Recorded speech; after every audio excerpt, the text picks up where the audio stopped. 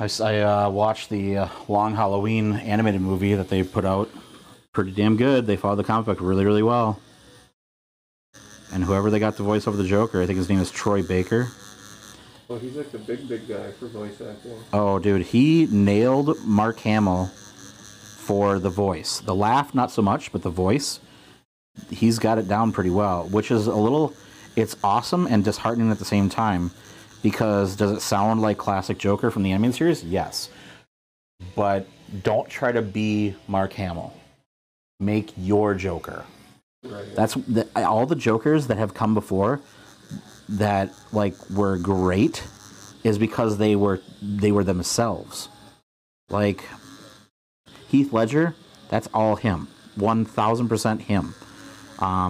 Jack Nicholson, that was his version of the Joker. Jared Leto was something weird. It was like he was trying to be something that he wasn't. And that's why I hate his Joker the most. Actually, Joaquin Phoenix is the one that I hate the most. I thought that was fucking awful. What didn't you like about it?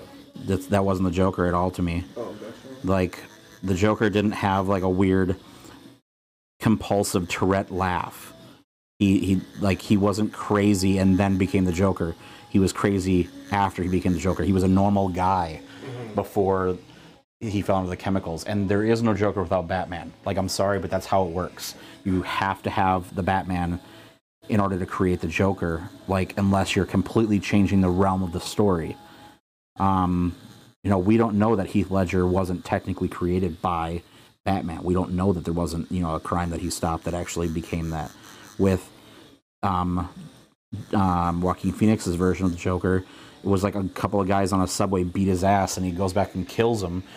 And it's like, oh, this is how the Joker got made? Like, literally, like, a couple of thugs on a subway car beat him up, and then he just decided to go on a killing spree. I think the message of that movie was wrong to me because it kind of almost justified that if you get picked on, you can murder.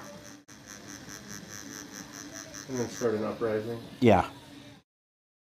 And everybody's like, oh, I can't wait for part 2. Okay, well, you're going to be waiting a long time because Joaquin Phoenix doesn't do sequels.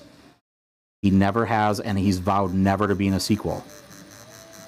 So there probably will never, ever be a sequel unless they change the actor.